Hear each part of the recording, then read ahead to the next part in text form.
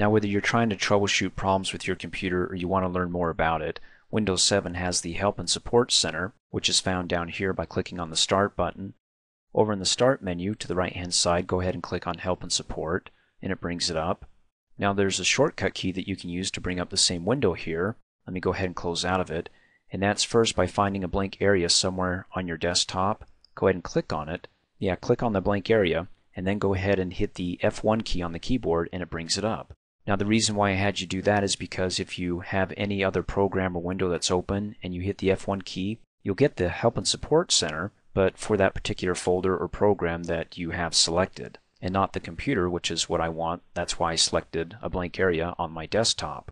So for example, if I come down here and click on the Internet Explorer button, open up the program, and then I hit the F1 key, it brings it up here and I can read and learn more about the Internet Explorer program. When I'm done, I can go ahead and close out, and then close out of the window here, and then of course to bring it back up, click in a blank area on the desktop and hit the F1 key.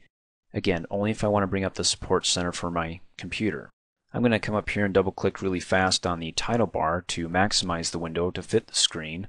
Now my computer was manufactured by HP, so your screen may look a little bit different here. Some of the basic elements of getting started, how to burn CDs and DVDs, but you should have a search help box that I'm going to come up and click in it and type in keyboard shortcuts, and then all I have to do is hit the enter key on the keyboard or come over here and click on the search help button, and when I do, it gives me the search results, and you can see I've been here before. At least I'm looking for keyboard shortcuts. I'm going to go ahead and click on it, and if you get to another page that's, I don't know, really long, or you've got a lot of search results and you want to quickly go to the keyword, you can bring up the find box, and you can do that by either holding down the control key and hitting the letter F, and it brings it up to find a keyword, or let me close out of it.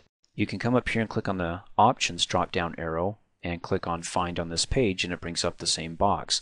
Now in the find box field, go ahead and type in your keyword or keywords. You can see because I have this box checked by default, highlight all matches, it highlights all the shortcut keywords. Now if I only had a few of them and my page was several miles long, instead of scrolling, I can just go ahead and click next, and it will jump to the next keyword.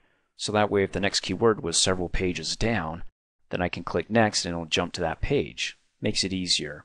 But this page right here is just a single page. It's not too difficult to find what I'm looking for, so I'm going to go ahead and close out of it. And it's right here, General Keyboard Shortcuts. I'm going to click on the link and, well, scroll down by clicking and dragging my vertical scroll bar. When I click and drag that, hold it down, I can reveal more of the page. And there we go. F1 displays the help, Control C, copy a selected item, Control X to cut it, Control V to paste it, and so on. When I'm finished, I can either hit the back arrow and go back to the previous page, and then click back to go to that previous page. You can also go forward, just like when you're searching the internet, they have those backwards and forwards buttons. Or you can come over here and click on the home button, and it takes me back to where I first started. And then finally, if you're not finding what you're looking for, you can come up here and click on the Ask button. Takes us to a contact support page. Now this is for HP, so if I need to give them a call, I can click on Call, and it doesn't dial it for me. It opens up a window and it gives me the number, and I can go ahead and give them a call. Close out. You can also chat with them online, go to support forums, ask a question there, type on a blog, and hopefully somebody will answer you. And when I'm done, I can come up here and either click on the home button to go back to the start, or just go ahead and close out. Now if you do have an HP computer, this is for HP users only, so you can go ahead and stop the video. But you can hold down the Control key, the Alt key, and hit the letter S key, and it will bring up a little window that will give you the model, serial number, product number of your computer. So if you ever call HP for support and they need that information, you can go ahead and, again, the shortcut keys are Control Alt S. Otherwise, you can look on your computer box, and there should probably be a sticker there that gives you the serial number of your computer. Thanks for watching. Hey, as a quick reminder, if you like my video, please give it a thumbs up. You can also click on me and subscribe to my channel, get notified of the latest videos, and for only $2 a month, you can have access to all my Microsoft Office training videos.